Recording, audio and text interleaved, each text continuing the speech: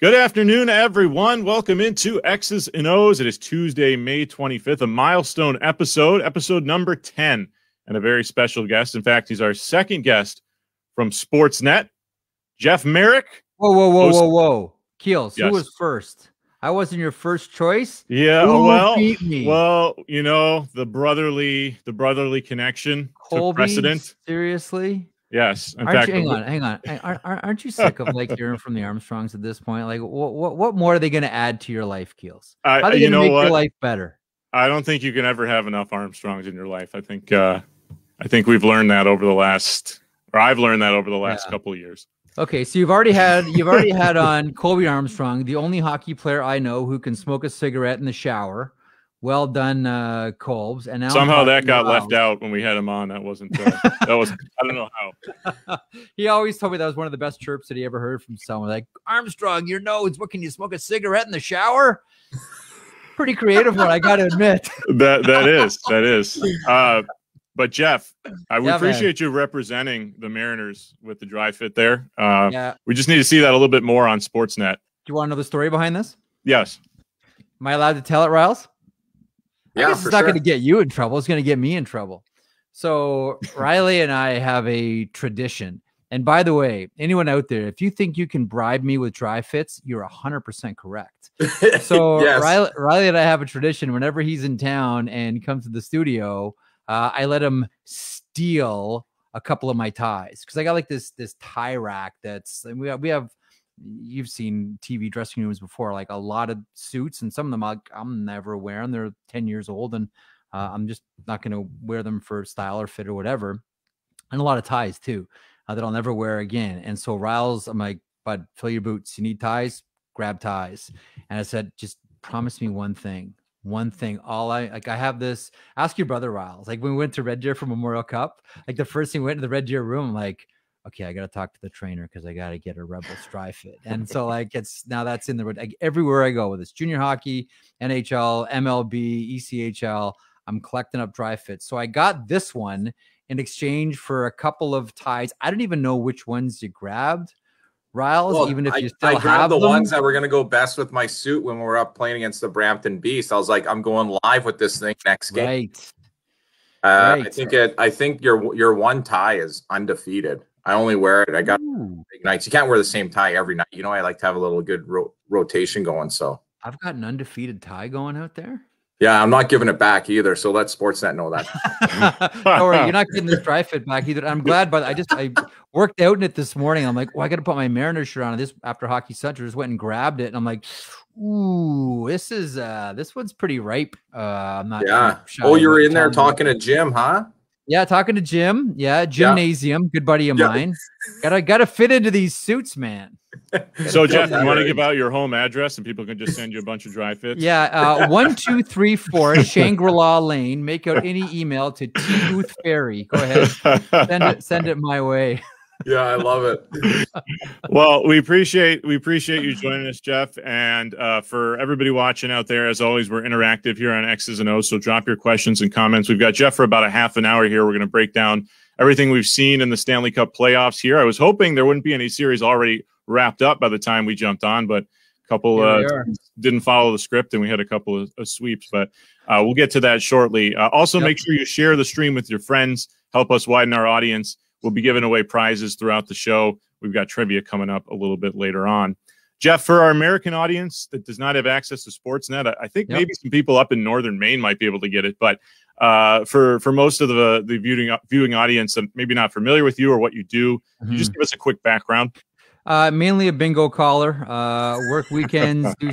So I've been a host for Hockey on Sportsnet now, going back to 2012. Before that, worked at Hockey Night in Canada. Before that, was doing local hockey radio shows in Toronto. So I host a national game on Wednesdays. I'll host our NHL draft. I'll host Free Agent Day, other events. I'll do Hockey Central TV at night. Host Memorial Cup. Which is a real passion of mine, as Riles knows. So it's always been a strategy, Keels, that I've always tried to be able to do as many things as possible. So I host a radio show for Sportsnet every single day. I do the podcast with Elliot Friedman, 31 Thoughts. As far as protecting oneself in the business, I find if you do a lot of different things, it makes it difficult for them to fire you because it affects too many different departments. Like, oh man, we got to move off from Marek, man. He's like, yeah, but you know what? The radio and digital and just caused too many headaches. So far I've been able to dodge the pink paper and the fax machine. I think it's not because of anything I'm doing right, Keels, but mainly because it would affect too many departments if they tried to get rid of me. How's that? That's always the number one piece of advice in broadcasting, but I think in any occupation, wear as many hats as you can, become as valuable as you can, and you'll stick around, right? And you know what? I learned really early, and this is true of any career.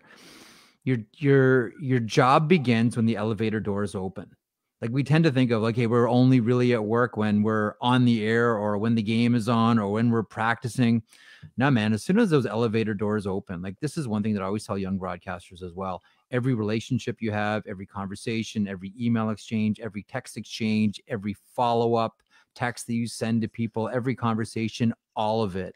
That is all part of your job. Just because you don't realize it or don't want it to be, every tweet, you know, everything you put up, every reaction that you have on Twitter, etc., that's all part of your job because that all goes into how people relate to you, not just your viewers or listeners, but also your colleagues and your bosses as well. Some of the best advice I ever got, and I got it early in my career and never forgot it. So, Jeff, I felt, first of all, your 31 Thoughts, great podcast. Great. It's working for 11, eh, Riles? You got that right. But also your other one you had, Hockey Central at noon. And another great show. I think that was on in every single hockey locker room. That was a good one. North America, Canada, where you go. Yeah, we'll try. That's on there. We'll try to get that one. Like, that show still continues. It's primarily just a radio show that's simulcast on NHL Network. And when COVID started, and we all started doing the radio show remotely, we stopped doing it on television because we're not all set up to do it to do it for TV. So I would think eventually when we all get back to studio, we would do it again. But nice. I always love doing Hockey Central just for that reason. And I'll tell you why. Is because, you know, as Keels just mentioned, primarily I do all of my work in Canada. And as known as I might be to a Canadian audience, I don't get a chance to talk to Americans. And when I would do Hockey Central, that would go through the States, that would be an opportunity to talk to Americans. More than half my family live in the United States. You know, I used to spend my summers in Livonia, Michigan, where a lot of my family is from and still live. Now they're all scattered. We got Texas, we got Illinois, Pennsylvania, they're all over the United States right now. But I've always looked for vehicles where I can talk to a US audience. Talking to a Canadian audience is something that I've just done my entire career. I'm always looking for opportunities to talk to Americans. And then also talking to, like, you know, almost a dual citizen within my brother Colby. What was it like when he first came to the world and then being able to work with him? First of all, I love Colbs going back to when he played Red Deer. He was one of my favorite players on that Rebel squad. I loved them in the NHL. There are some guys, like in this profession, Keels will tell you, there are some guys that are your go-to guys. And you guys have this on the Mariners, right? Like after a game, intermission. Like, do you ever notice that some of the same faces tend to pop up? It's because these guys are great to work with, give you great headlines, give you something thoughtful, just don't give you the 110%, all the answers are in that room with cliches, kind of like.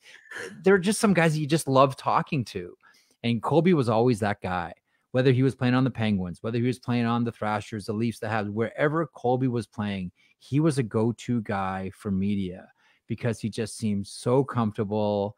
He had fun. I'm like, you could just tell some guys that when their career is done, they're going to make the transition in front of the camera pretty seamlessly.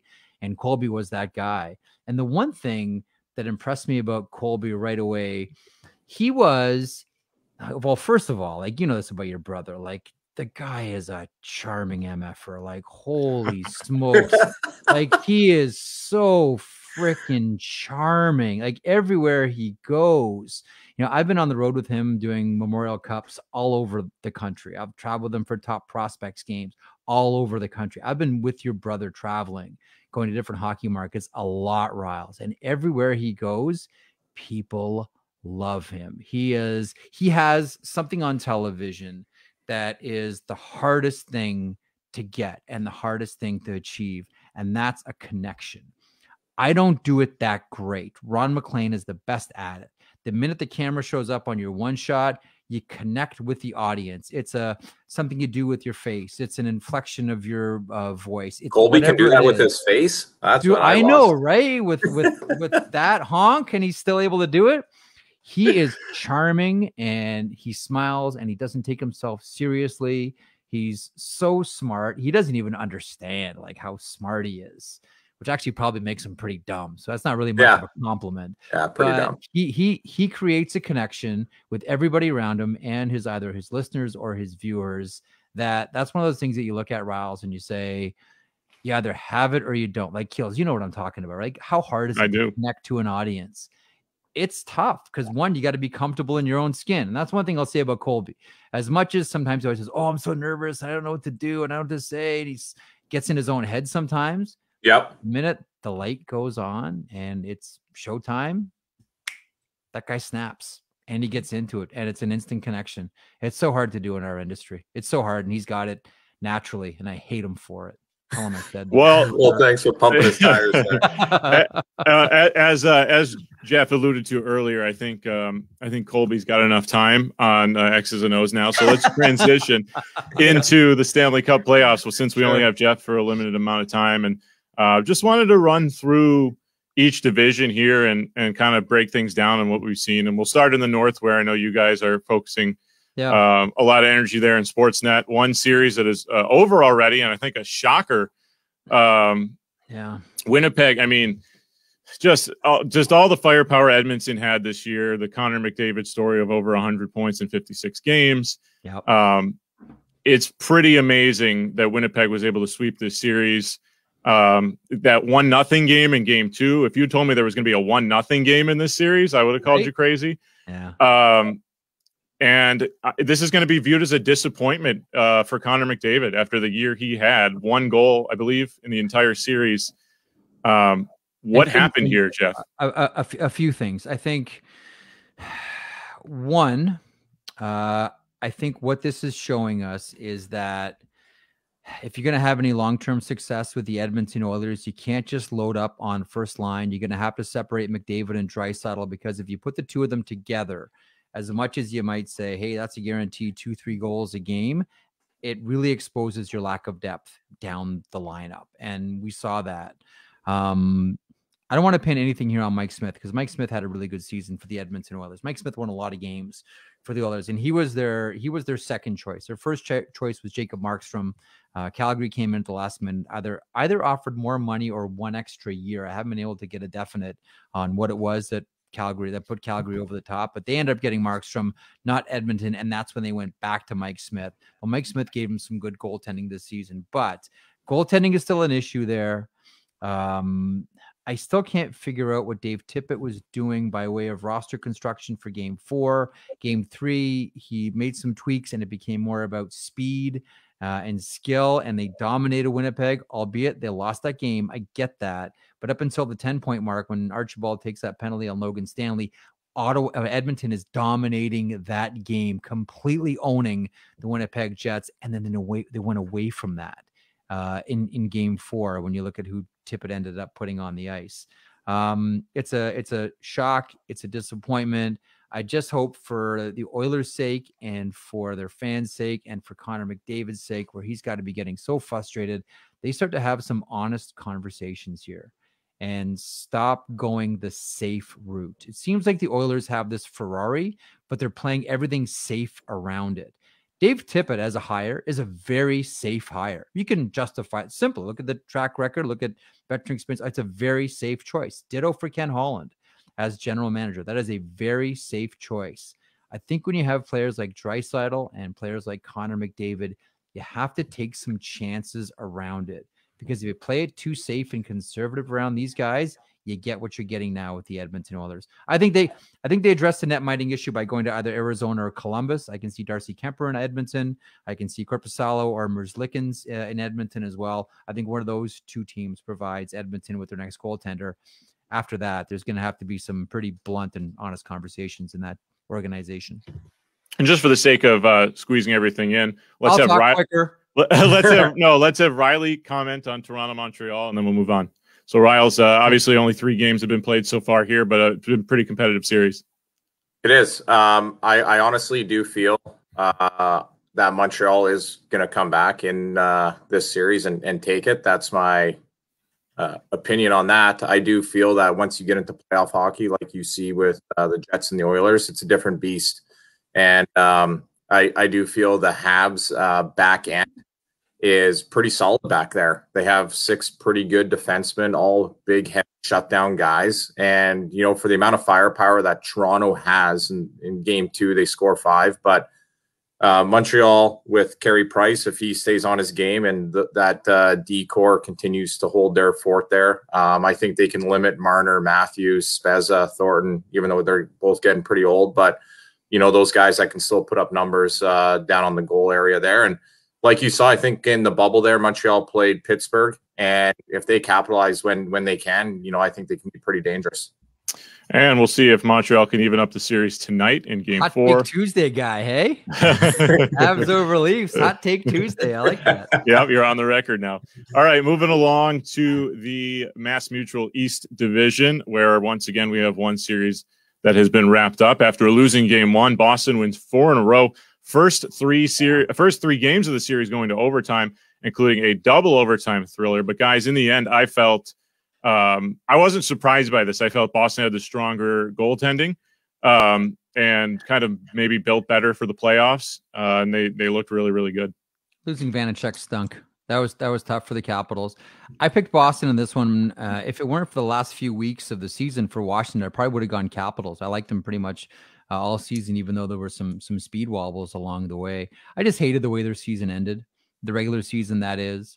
It seems like they're at the end of the rope with Yevgeny Kuznetsov, but it's 4 more years, $7.8 million. There was a lot of frustration there with Ilya Samsonov this year as well, with various COVID-related issues. I know that they're trying to figure out a way to minimize the damage now with the expansion draft. We'll see what happens with the next Alex Ovechkin contract. I don't think there's any question that he's going to stay. I think it's only where the decimal point is going to be when he signs his contract. And even more so, like, is there enough money you can pay Alex Ovechkin? Because to me, he's one of those guys that has increased the value of your franchise so much that even if you pay him the max amount, which is 20% of the salary cap, that's the max allowed in the CBA, it's still not enough. When you look at how much more valuable the Washington Capitals have become since Ovechkin was there, like that, don't we all tend to forget? Man, Washington was bad. They were so far off the sports radar in North America, it wasn't funny. And he helped reestablish that brand, that identity, that organization. No matter what you pay the guy, it's not going to be enough. The Chara questions will linger. He said he's going to take a couple of days, talk to his family, and figure out what he wants to do. But you know, this is a few seasons in a row with first-round exits for the Washington Capitals. We talked about tough questions for the Oilers. They're going to have some blunt ones in Washington about where does this team go next now. Riles, I'm sure you've been speaking a lot with Colby about Pittsburgh. They find themselves now down in the series after a double overtime. Josh Bailey last night. This has maybe been the most competitive series of all, which, I'm not surprised by that. I thought the Islanders had a good built for playoffs type team, but they went into the playoffs kind of skittering a little bit. What have you seen in that series? Come on, hot take guy.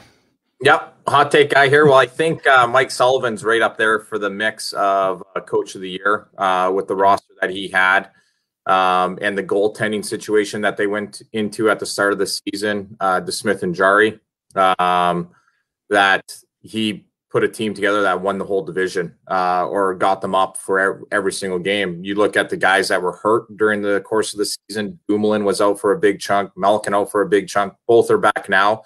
I think for a couple of costly mistakes by Jari in a couple of games, I think the series could probably almost be over by now in favor of the Penguins. But again, Jari's still a young kid. I think he's still finding his way. I think he can still be a cornerstone for the Penguins in years to come. So it'll be interesting to kind of see how this one pans out. But they've matched up in the last couple of years before the bubble, Islanders, Penguins in the playoffs as well. So I anticipate this one going 7, and I think Penguins take it because Sid just knows how to win. No matter what, he knows what it takes to win. You know what this year has really proven to me about the Penguins? One of the eye openers for me is just how important Brian Dumoulin is to that organization. Local Maine boy, Maine kid. They don't win without Dumoulin. That guy, we all love Chris Letang, of course, given, right? Sick flow, yeah. And Brian, he does have the sick flow too. He's a beast in the gym too. Holy smokes. Oh yeah. But he's they don't win without Brian Dumoulin. By the way, when you get a chance at the Memorial Cup in Windsor, one of the funniest moments I've ever seen happened between Colby and Matthew Barzal. Now of the Islanders, then of the Seattle Thunderbirds. Yeah. Where Barzal, you ever tell you a story about Barzal was a huge Crosby fan. So we're talking to Thunderbirds PR and like, okay, so who do you want to talk to after the first skate? Me and Colby are like, Barzal, are you kidding? Of course. So Barzal, who's a huge Crosby fan, sort of puts up with our stupid questions. You can tell, like, honestly, Riles, you can tell that all he wants to do is talk to Colby about what it was like playing with Crosby. So I'm standing there like dumb Joe Dog while we finish up our interview. And then honestly, it was the funniest thing. Barzal's like, can I ask you about Sidney Crosby? And stood there like interviewed your brother. That's like 19-year-old Matthew Barzal about Sidney Crosby. So I'll never forget it. Standing right beside the visitors' locker room, the WFCU in Windsor after the first Seattle practice. That's great. That's awesome great. story. That's what Sid is, though, right? He's an icon to a lot of these young kids. 100%. The Discover Central Division, the Battle of Florida. Tampa Bay had a 3-1 series lead. Florida stayed alive last night and will try to now force it to Game 7. And in the Carolina-Nashville series, I call this the home ice advantage series because buildings have been rocking in this series, and the home team has won all 4, including some overtime heroics. So I don't know what comes to mind first here, Jeff, but I'll just let you jump in. UC Saros will not get any Hart Trophy consideration from the majority of people who vote for it. But by definition of the trophy, player most valuable to his team, when you consider how far Nashville was out of it, when you consider how everybody was talking about David Poile at trade deadline moving everybody whose name wasn't Roman Josi, and we heard all the names came up. When you consider how far out of it they were and what Roman Josi was able and what UC Saros was able to do to bring this team back into A, contention, and then B, a playoff spot. Like, I know the teams around them kind of squandered their opportunities, but Saros was the guy that got them into this position where not only did they make the playoffs, but now they're stretching a team that many are looking at and they're saying, you know what, this team could win the Stanley Cup. Like, you could make the case for Carolina to win the cup and no one would laugh at you, I don't think. And to me, Saros, by definition of what the Hart Trophy is, he's got to be right in that conversation, and he's carrying it on. And the weird thing about it is he's a 5'11" goaltender. Yeah. You know, like if you they don't make him like that anymore. They don't. Like, okay, let's go back, let's say 30 years. Okay. And you take 2 hockey players and they're just standing in their like gym shorts and dry fit. Okay. They're standing up against the wall. One of them is 6'5" and one of them is 5'11". If I said to you 30 years ago, show me the defenseman and show me the goalie. The 6'5" guy was a defenseman. The 5'11" guy was a goalie. You fast forward 30 years now, that's flipped. The 5'11" guy is now your defenseman. The 6'5" guy is your goaltender. UC Saros, much like Khudobin last year, throwback. Yeah. We don't see goalies that short in the NHL anymore. There's a handful, right? There's like Halak, Saros, Khudobin, I guess Nedeljkovic too. So you got 2 shorter goaltenders going head to head here, but you just don't see them anymore. Berkey would call him a unicorn. He's a unicorn goalie. We don't see these types of guys anymore. Sorry, Riles, I'm using up all the oxygen here. You hey, Jeff, right. You are welcome to stay with us as long as you want. So hey, you just let us know. Riles, what have you seen in the Battle of Florida? Talking about goalies here, the Sunshine State, Spencer Knight. Like, what a game last night coming in. He lets up that first goal on his first shot in his playoff debut, but he puts together a pretty solid game. And, I was thinking to myself last night, does this leave the Panthers in a spot where they buy out Bob and take a lot of money off the cap? I don't know. I'm just falling because of how he looked. Knight has played in so many game-breaking games this past season at World Juniors, the college level, all that kind of stuff. I think he might be like that second wind that the Panthers need here to force a Game 7. I thought goaltenders needed 200 games in the minors first. No, that's always been the rule. No, not anymore. Goalies don't make the jump. You need 200 games. Come on, man, 200 games. So finally, in the Honda West Division, we had a sweep. Probably not very surprising to most people. Almost everybody I knew had Colorado winning the series. They looked pretty dominant throughout. And then the Wild staying alive last night, getting the win. And they've been kind of pesky. They stole Game 1. They've been in just about every game besides maybe Game 4. And Jeff, can the Wild force Game 7? Of course they can. And if you look at how we used to always say this about boxing, right? Styles make fights. I've always felt that about playoff series as well, and even just regular season games as well. I know a lot of people in Eastern Canada might not stay up to watch Vegas play a ton, but every time Vegas and Minnesota got together this year, they were the best games in the NHL.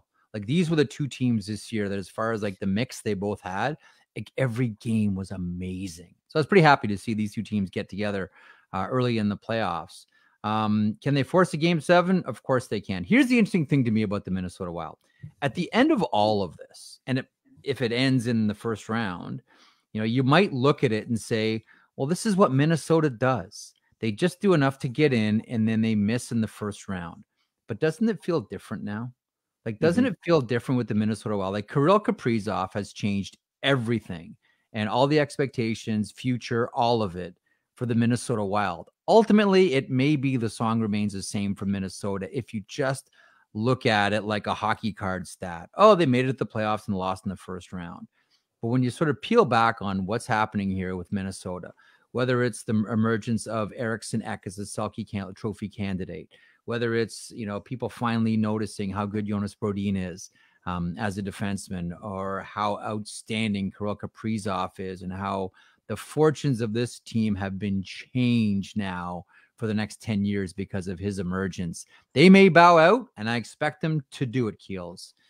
But there's something different about them bowing out in the first round this time around. No, I agree. It feels different. And Riley, in that other series, Nathan McKinnon saying, hey, all this talk about Connor McDavid, well, I'm a world-class player as well. And what a performance he put on. Yeah, even though he took out a Saskatoon kid and Braden Shen that I root for every single time he steps on the ice. Absolutely love the family.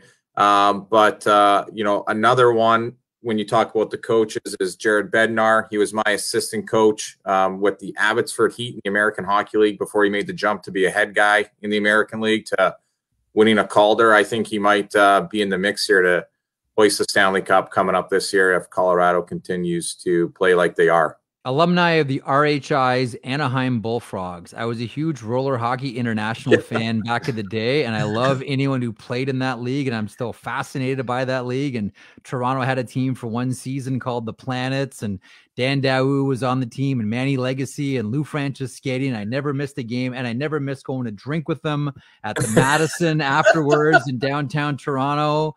But I'm with you 100% on Bednar. The one guy that I would mention in that Colorado series, McKinnon gets all the headlines, and rightfully so, is one of the best players in the world, period.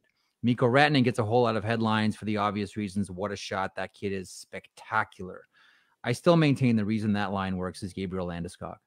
Landeskog, and we'll go back to that fight in Game 1 against your boy Shannon there. Like, it was a real good fight. And it was one of those fights where, Landeskog is throwing, and, okay, you guys know this. There are just some fights where two guys agree to fight, but they're just kind of going through the motions. And then, okay, someone step on a banana peel so we can end this thing, and we'll just call it a day. But we did the hockey thing we were supposed to do at this moment. Every punch that Landeskog threw had anger in it.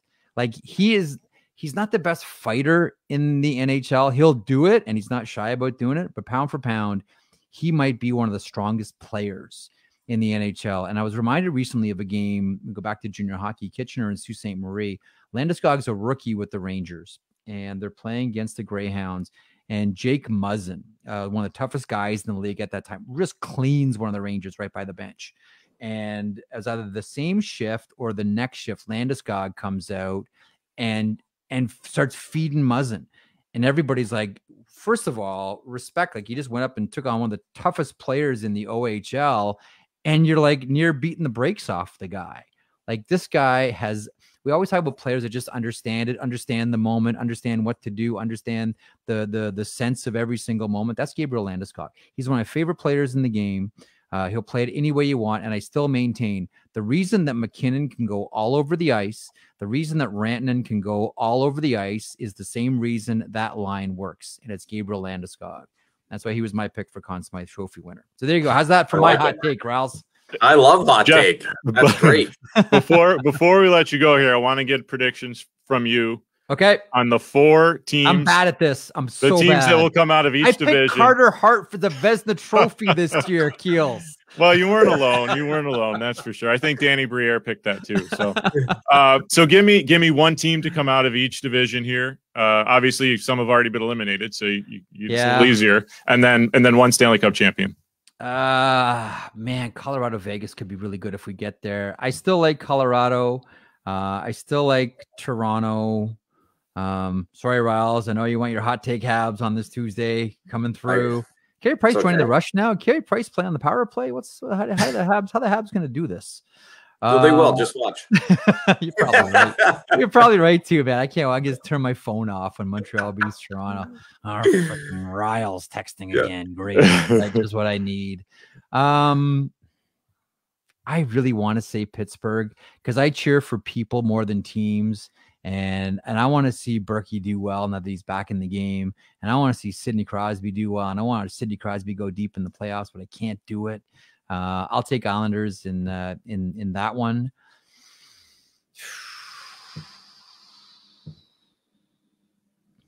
I'm so stuck. Central's tough. I know. I'm like, do I want to say Tampa? And Florida's really stretching them here. I haven't loved the way Vasilevsky's played, to be honest with you. I know we're focusing on the Florida goaltenders, but Tampa's guy here isn't exactly, the ghost of Jacques Plante and Terry Sawchuk. So let's just calm down. I'm going to say Carolina. Okay. How about Riles? that? I got hot take Habs coming out. I got Vegas, Bruins, and Carolina, and I have Vegas winning the cup. Yeah. Oh, and sorry, Jeff, your cup champion. I left that out. Sorry about Colorado. that. Okay. Yeah. Oh, geez. Well, I might end earlier. You might, but like I said, Gabriel Landeskog MVP. Gabriel Landeskog MVP. Take it to the bank. Long-term deposit, Riles. Results are guaranteed. Here we go. Hey, you cheer for people, and Flower has been friends with Colby for quite some time. I absolutely love his personality and what he does and how he plays. Yep. I think it would be great for him to lift the cup with Vegas. And Mark Stone. I cheer for him, man. Yeah. 100%. I cheer for that dude. Western Hockey League alumni. I know. Here we go. Here we go. Brand the Wheat Kings. Yeah. Get your Western Hockey League on, Riles. All right. Yeah, you got that right. Very good. Well, it'll be interesting to see how it all plays out. I personally have loved the divisional playoff format this year. I think it's made for some interesting matchups and some potential upsets, which obviously has already happened in one case with Winnipeg. Jeff, it's been a pleasure. Thank you so much. I wish we had more time. Peace out. We'll have to have you on here again at some point. Absolutely. Anytime you guys call, I'll come on. You just let me know. Whenever you feel like your audience is getting too excited and you need someone to bore them a little bit, you guys just give me a call. I can dull down any conversation. Love it. And I'll be sending you a new shirt there. This is vintage now, and I'm telling you. That is vintage. I'll toss you up a new one. We got some new stuff. Really does not smell good, man. I'm serious. Get it in the wash. Peace out, all right, boys. Jeff. Have a good one. Thank you. Have a good one. Thank you, Jeff. So Riley and I will stick on here and talk a little bit more here. We don't want to short all of our viewers a half hour. And just a reminder to all of our viewers, make sure you're sharing the stream. We're going to have trivia coming up in here in a moment for a prize. And then also interact, drop some comments and questions, and we'll bring those up on screen. That was a lot of fun. I wish, Riles, we had some more time with Jeff, but That was great. I mean, I think Colby has some competition now as far as best guest we've had. Yeah. I don't know. Going back to our first one, I thought John Snowden was pretty good as well with his insights. So having a couple professional media people, it's kind of hard to hold the candle to. I know my wife here wants Jeff back on too. Are you counting me as a professional media person or no? I am. Okay. All right. So you've been doing this for a while now, and you have the way you host the show is second to none. Appreciate that. Let's get to our trivia here real quick. Give some time for the viewers out there to stew on it. Which playoff team, and this is including the teams that have been eliminated, had the most ECHL alumni to make their NHL debut? So former ECHL players that made their debuts in the NHL this year. In fact, I will give a hint. There were 3 players for this particular team that made their NHL debut. So drop your best guesses in the comments. The winner today will get a Mariners backpack. So you can hold lots of cool stuff in there, or for back to school in the fall.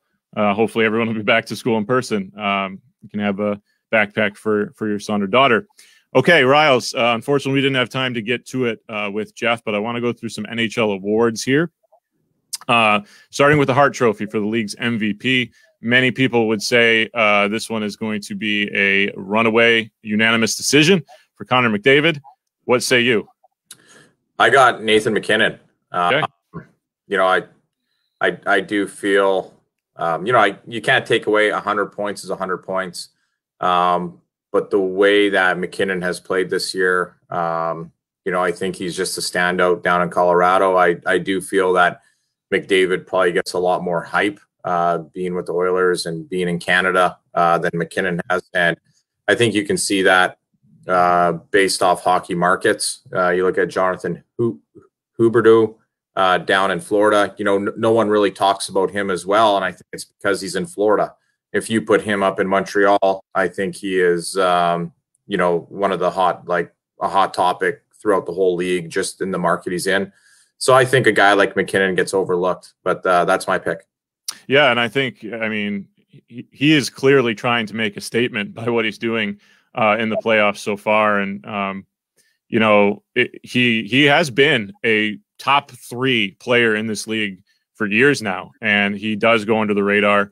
And it's funny because when Colorado was in their heyday and they had Joe Sakic and Peter Forsberg and Patrick Waugh, they were a mainstream team, but they haven't been able to get back to that status. But MacKinnon, I think, is dragging them there along with the other players that Jeff mentioned. 100% on that. Moving on to the Vezina for the top goaltender. Who do you have there? I got Marc-Andre Fleury at 36 years old. I'm still bringing it. I tried doing the splits the other day, and trust me, my hips weren't loving it. So with Fleury still doing what he's doing, the saves that he's making, and just how Vegas is playing. You look at the playoffs right now, and I know these stats and these things don't have anything to do with the playoffs, but him moving up the charts in all-time shutouts, all-time wins for playoffs. Even I think he's 3rd all-time wins for goalies during the regular season, behind 2 greats as well, and Martin Brodeur and Patrick Waugh. I think with what he's done this year, what Vegas has done this year, I think that's my pick for the Vezina. Vasilevsky also having a good year had a good year for Tampa Bay. UC Saros, as Jeff mentioned, for Nashville. But yeah, Fleury. Every time, with each and every year that goes on, I think to myself, okay, Fleury is going to start declining, and it really hasn't happened. But if you think about it, goaltenders have proven to really be productive into their 40s. Even Mike Smith, again, a guy that Jeff mentioned. Craig Anderson, even though he wasn't a starting goalie this year, he played really well in Game 1. I know we talked about that yesterday off the air, Riles. And Ryan Miller, who just announced his retirement, it was pretty effective goaltender into his later years. So goalies can hang on.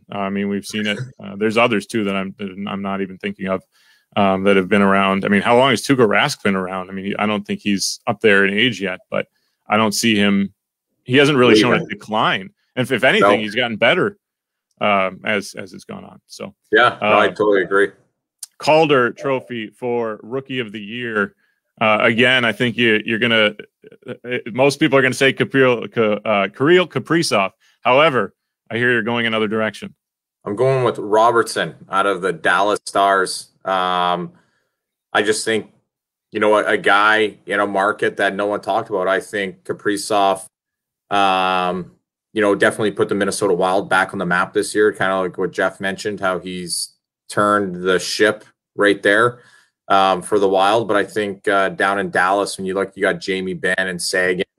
And I think now Robertson coming in, and he's surrounded by some pretty good leaders like those two, and also Joe Pavelski. I think he's going to take home the Calder. And now you see him over there, and he's playing in the World Championship for Team USA, and he's put on a clinic there too. So he hasn't stopped. So looking at big things for him. Sam trying to match your level of hot takes, Riley, with I like that. I'll take that hot Jeremy take. Swayman. I'll take that. Yeah. Next year. So we'll see. We'll see if that comes to fruition. Sam, you're now on the record, so you can take credit if that happens. Norris, the Norris Trophy for top defenseman. Who do you have, Riles? I got Cale Makar. I just think he's kind of does it all. Scores goals when you need it. The way he moves, all over the rink in the defensive zone, jumping up, offensive zone, walking the blue line, getting his shots through, and then how he just shuts down guys. Plus player as a defenseman, continually just puts up points. And, I think it's kind of him and Hughes out of Vancouver that were kind of in the running there. But I think he's going to take it. Adam Fox of the Rangers as well. No relation to Dylan Fox, although that gets a lot of people confuse that. But no relation at all. Yeah, I think Dylan he just runs with it and just takes it in stride. 100% he runs with that. Yeah. Jack Adams, I know you pay a lot of attention to this as a head coach yourself. Lots of good candidates this year. Who do you have? I have two, and I've gone back and forth. I mentioned them earlier, Mike Sullivan and Jared Bednar. I think Sullivan might be a little just ahead of him because of what the Penguins went through this year and how he put a team out on the ice to win a division. I think that takes a lot with the amount of times they played in division. When you're seeing the same teams over and over again, it's hard to continuously put up wins. And then just with Bednar, he used to coach me, and I've kind of followed along. He started with the South Carolina Stingrays in the ECHL as an assistant, as a head, moved up into the American League. That's where I had him in Abbotsford. And from there, he went on to be a head coach in the American League and now up in Colorado. So always watching him and his progress as well. And he's a fellow Saskatchewan. So, and I'd like to throw out Rod Brindamore as well. I mean, you look at their roster outside of Sebastian Aho, nobody really jumps off the page as a superstar player. And I think they're kind of the true definition of a team that has turned into, division winner. And most people were not picking them to win that division. So, and I think if you did a 4-year award for Coach of the Year, it'd be Rod the Bod. No question. He's definitely turned that team around coming in there after taking over and has done great things. I think they've left them in a good spot with the prospects that Ron Francis had put in place. So hopefully, I'd love to see Carolina continue to push through in that division as well. We're going to transition on to some ECHL talk here, which will be the final topic of the show. But before we do, one more time with the trivia question to give you a chance to think about it. Which playoff team this year's NHL playoffs had the most ECHL alumni to make their NHL debuts this season? So again, an NHL team that had the most former ECHL players make their NHL debut this year. And since we haven't any guesses yet, I'll give another hint out. The answer is a team that is still alive in the playoffs to this point. So, we've been a little disconnected from the ECHL this season, obviously without the Mariners or the North Division participating, but there are 14 teams playing and wrapping up the season with 2 conferences this year. Top 4 teams by point percentage will qualify. So the reason for that, obviously some games have been postponed and will probably be canceled altogether for COVID reasons. Also, Fort Wayne playing just a 50-game season. They started in February, where the rest of the league started in December. But some teams will get 72 games in, which is quite an accomplishment. The ECHL should be commended for that. Doing a great job this year. Some Mariners players scattered throughout, and some good races here. Riles, I think the place to start is with the Florida Everblades. I believe at the beginning of the season, we talked about some of the teams that you thought would be, the winners, and I think you mentioned Florida. Of course, Alex Kyle is down there having a great year, and the Everblades have clinched a playoff spot, one of 3 teams that have clinched a playoff spot. I don't know how much you've watched or kept in contact with our players, but what are your thoughts on Florida? Yeah, they've had a good year right from the start. They went on a run right from the opening gate of the season. But I think the key point here is that when you're doing it by winning percentage, it's not so much, like it's even just getting those wins in overtime. They mean even more. And I think when you look at it after with Florida clinching there with the other 5 teams from Greenville down to Jacksonville, that's still a pretty tight race. And the tightest is that 4, 5, 6 spot. When you look at the winning percentage from 56 to 53 and all the same amount of games. I don't know if any of those teams lost any games due to COVID or where their schedule is going to end. But if they continue to go on to play a 72-game season with 8 more games remaining, I think that one's going to come right down to the wire. Orlando made some really big moves, bringing in Joel Lee at the trade deadline from Wheeling to add to their scoring punch. So that's going to be really interesting to kind of see what happens there.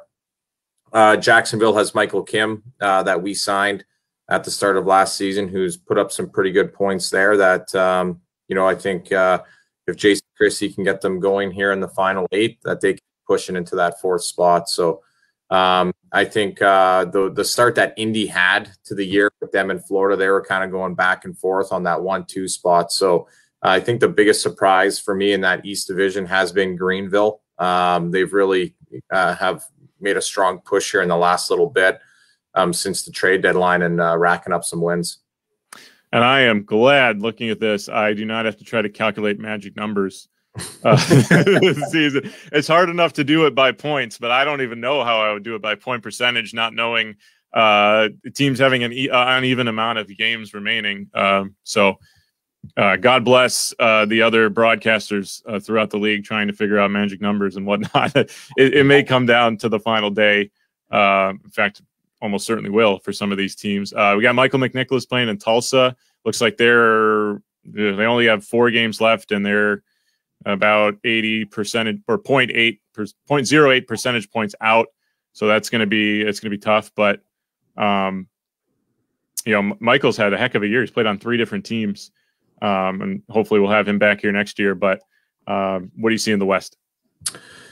Yeah, I honestly did not think Wichita would be where they are. I thought I still kind of think about it with Fort Wayne coming in a little late. They've played a lot of games in a short amount of time, though, but they came flying out of the gates. Ben Boudreau did a good job in recruiting a team to start in February. Allen had a good team right off the bat. And then, when you look at the other guys, I kind of thought Utah would be up there a little further, pushing that 1 or 2 spot, not necessarily back where they are in that winning percentage. They've had a lot of guys that were up and down through Colorado Eagles and with their American League team as well this year. So, I think when you have that flux of players in and out like they've had, it makes it a little bit harder. And then, I think with Tulsa and Kansas City, that Tato had his first run this year as a head guy during difficult times. He's trying to put his own twist on his team and probably move some guys to get his guys in. So it'll be definitely interesting to kind of see what next year brings with them. But I still think Tulsa can make a good push. I like Nicky as a player.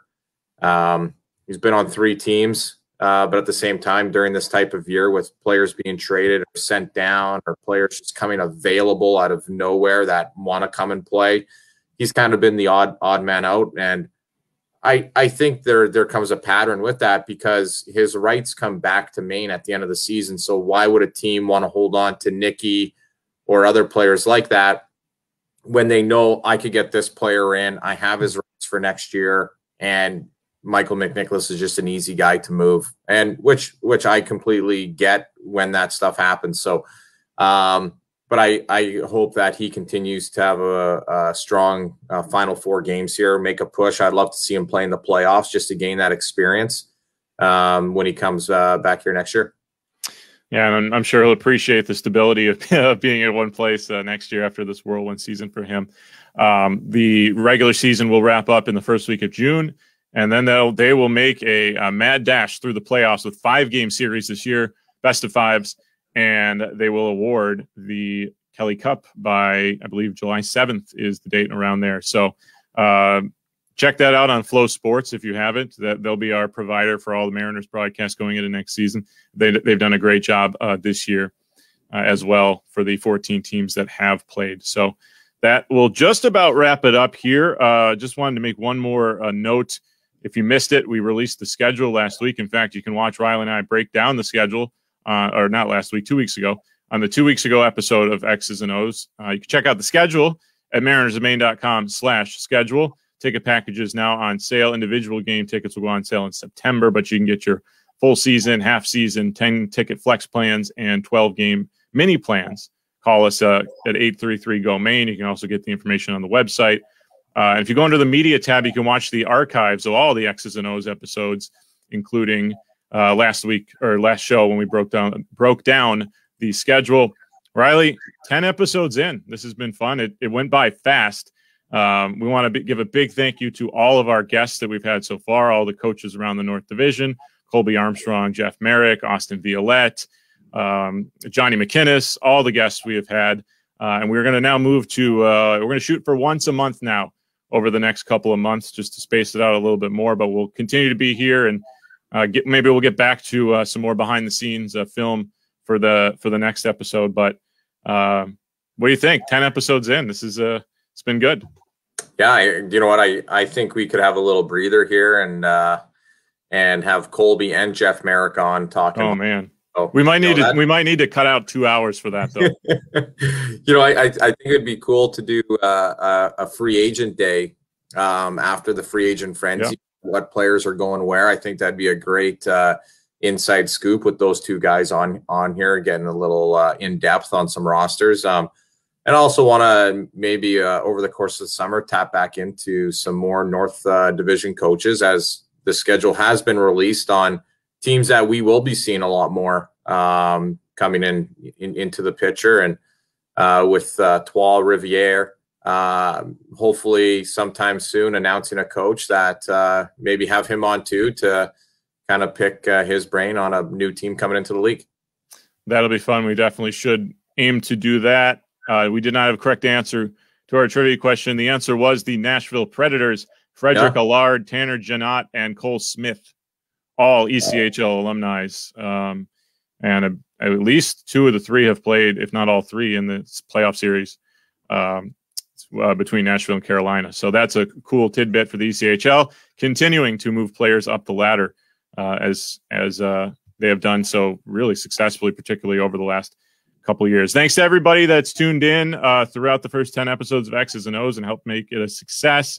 And again, we will be in touch on our social media with the date and guest for our next episode. Riley, thanks as always for being here. We'll talk to you soon. Awesome. Thanks, Gills. And thanks again to Jeff Marek for jumping on for the first half hour. Michael Keeley signing off. Hope everyone has a great day, a great week, and we'll talk to you later.